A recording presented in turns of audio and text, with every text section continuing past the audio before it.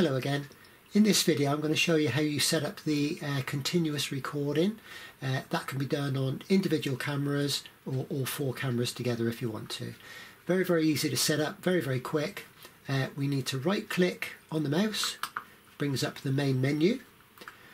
I need to click on the record mode, which brings up this small screen here, and you'll notice that we've got mode, all cameras together, camera 1, 2, 3 and 4, so they can all be set individually.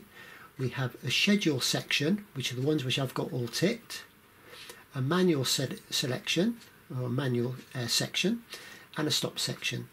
Now the schedule, I'm not going to run into that because I don't do it myself. My schedule for the cameras running is 24 hours a day, so that they are on all the time.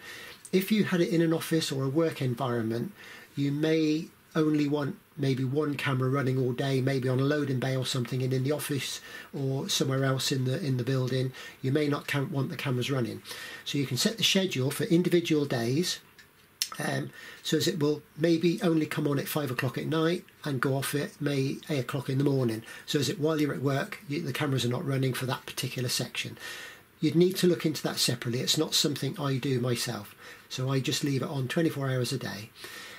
If I wanted, say, camera number 1 to be continuously recording, again, if that was on a loading bay and I didn't want anything else recording, but only that one continuously, I could tick the manual box for camera number 1.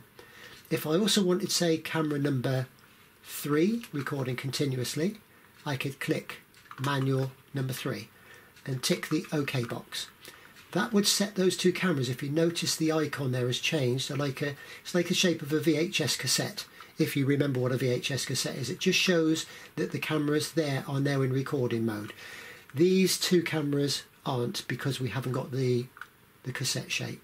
Okay, they would just continuously record now all the time, permanently.